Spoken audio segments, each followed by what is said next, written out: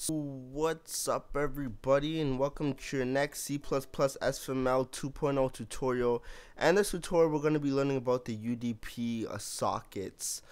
And I've already got the code done. A lot of people I know like when I type the code as I talk, but there's a lot to cover this tutorial, so I decided to write it beforehand. Now, if you guys want the source code for this tutorial, I will be posting it on my website. Now, I might not be able to do it tonight, and I might forget tomorrow. So if I forget, just let me know, and I will put it up as soon as possible. Now, to start this off, I just include map and conio.h, we already know this, and we've changed this from TCP socket to UDP socket, and I'll get back to that in just a minute. And I made a map container that takes in a short and an IP address. So this is going to be the port number, this is going to be the IP address, and I just named the computer ID. Now, before we even continue, I have to explain the main difference between a TCP and a UDP socket. I'm not going to get too in depth into it, but basically a TCP connection, TCP socket requires a connection between two different computers, or between two different IP addresses, or whatever you like to call it. A UDP socket does not require connection. It is in fact connectionless, right? So it's not bound to one connection. Now, a UDP socket, whatever, it is more lightweight and is faster than a TCP connection, than a TCP socket, because it does not require a question. Did I say a question? I meant a connection. Sorry.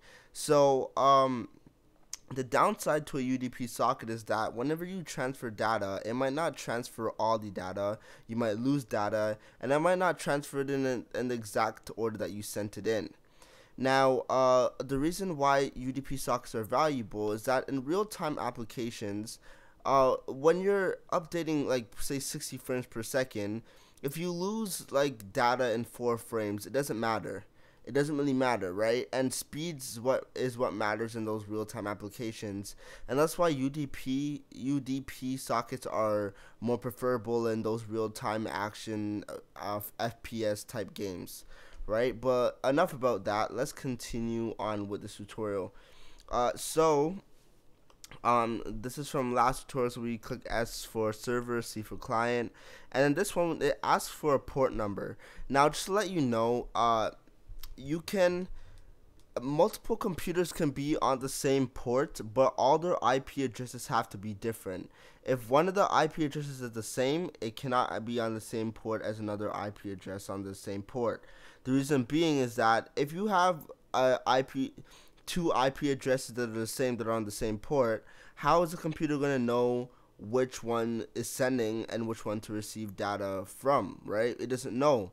So the ports have to be, and the IP addresses have to be unique. So if you have if you're running, say, this program on the same computer, you have the server and the client on the same computer, the ports have to be different.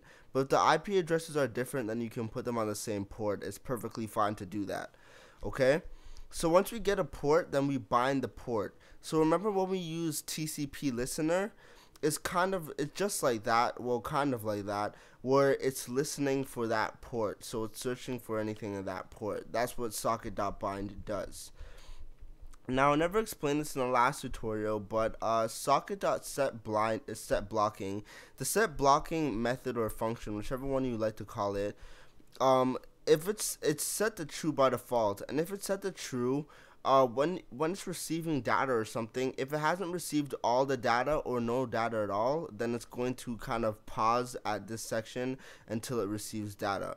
If blocking is set to false, then even if it hasn't received any data, or even if it hasn't received all the data, it will still continue traversing through the code. Okay? So if our connection is a server, then I just made a random variable called answer, and I made a local variable called RIP and a port. So when we receive data, the text we're going to receive is going to be in the buffer. We have the size of the buffer, how much bytes are in there through the received, and we have our IP and our port. Now, why do we make new instances of IP and port? Well, this is the reason. like I said before, a UDP socket is connectionless, meaning it has no connection. So whenever we receive data, we don't know where we're receiving the data from. It could be from anywhere. We're not connected to an IP address. We're not connected to anybody. So we need to know where we're getting the connection from. So these two parameters, it returns the IP address that actually sent the data, and this returns the port where the data was sent from. Okay, so it returns these two values. So if we actually get a connection, then what we're going to do, if we receive a message or something, we're going to add to our map, and we're going to add the port, and we're going to add the value for our IP. Okay, so so yeah, so then what we're going to do is that if it is a client, right, so yeah, if we're on the client, then what we're going to do is, sorry, pause it for a second. So yeah, so we're going to store, I lost where I was, but we're going to store the IP into our map. Now note that if we have if we're, say we have different IP addresses, or we have multiple clients and they're on the same port, then we're gonna get an error for this because the key is in fact the same. So this isn't the most efficient way to store it, but don't really worry too much about that. If you're gonna get an error, just put them on different ports. So what we're going to do is we get an answer. So if we're still trying to receive more connections, then we'll put any value aside from A. But if we're done receiving connections, we'll put in the value A. So in our client, what we'll do is we'll get the server IP address, right? And I've just added in this code right here just to block what I'm typing in my IP address, just for safety reasons.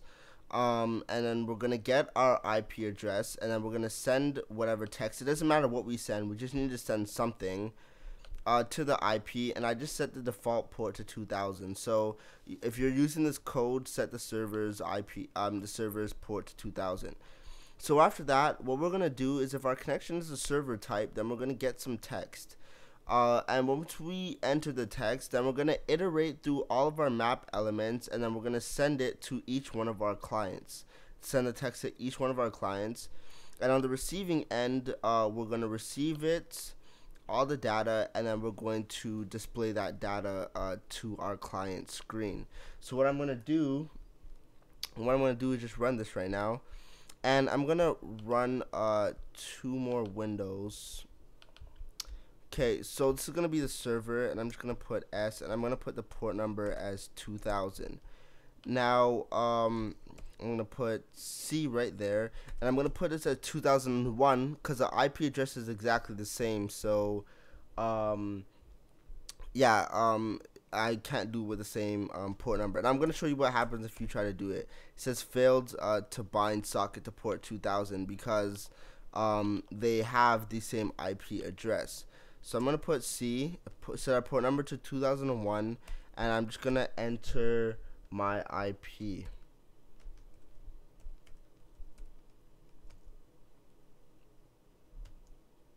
Okay, so I've entered that data in, and now that I received a connection, oh, I probably like inputted it wrong. So let me check this one more time. So I'm going to put C for client, port number 2001.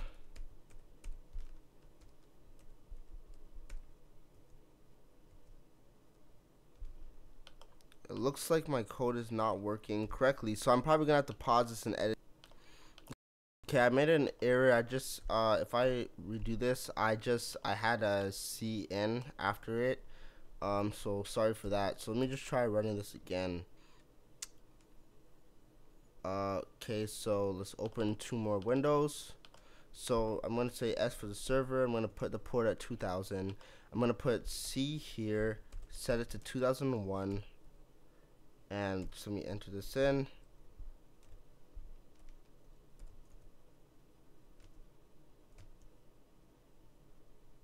Let's see if this works. Okay, yeah, so that worked. So I'm just going to put any random value in there. And then in the next one, I'm just going to put C 2002, and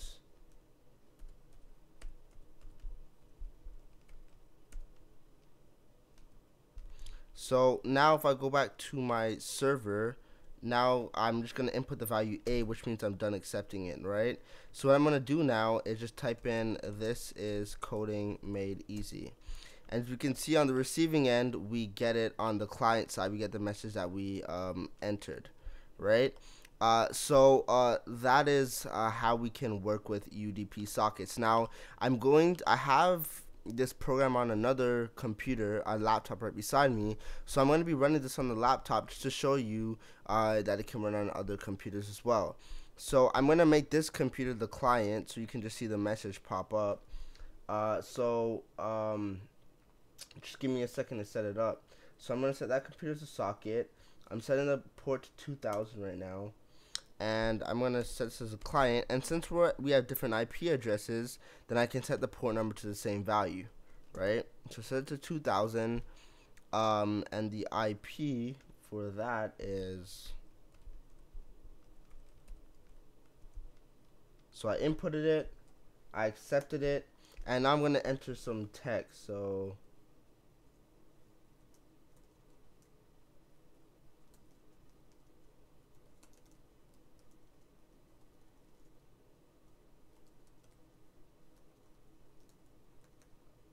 Oh man. Okay, so as you can see, I clicked enter and we got this on the screen. So that is it for this tutorial. Sorry if it was kind of long, but I hope you enjoyed it. Thanks for watching. Now you can work with UDP sockets. So hope you enjoyed it. Don't forget to comment, rate, and subscribe, and bye for now.